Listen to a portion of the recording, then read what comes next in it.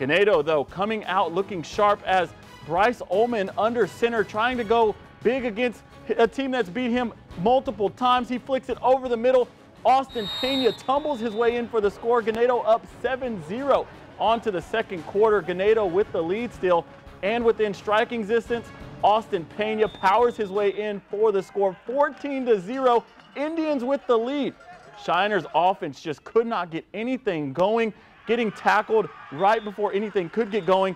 And the Comanches defense trying to get things going on defense, but just cannot. They get sacks, but just no turnovers. And unfortunately, it would end up 14-0 at halftime.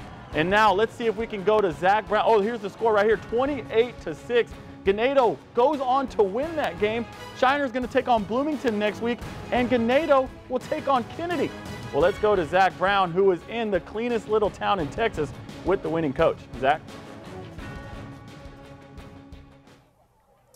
Thanks, Gino. Here with the victorious head coach of the Ganado Indians. And coach, week 1 victory over a tough Shiner team. How huge is it to be able to get the week 1 district victory? Anytime you can win a game, I mean, it's huge for the program. Kids work so hard throughout the week, coaches as well, and it feels good to get the win. But when it's district, obviously everything from here on out matters towards the result, the final result of the season. So it was nice to be able to come on the road and come away with the win. Now, you told me earlier this week in practice that even though Shiner's record isn't like what it normally would be, they're still not a team you want to overlook. I mean, how big did that play a role in your preparation this week, because you guys came out here and put the pedal to the metal?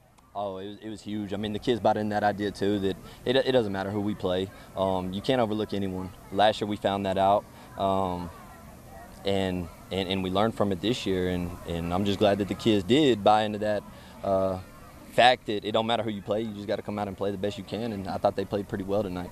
Without a doubt. And your offense looks well balanced. They look very tough. Bryce looks like he protects the ball very well, but your defense has given up an average of less than 10 points per game. How huge is that going to be going forward in a very tough district? Oh, for sure. I mean, if our defense is firing on all cylinders, we could have a really good season, because our offense is clicking pretty well too at times. We need to be more consistent, but yeah, the defense played phenomenal tonight, shutting them out in the first half, and then second half, Shiner made some good adjustments, drove the ball on us, but we were able to finish it out at the end.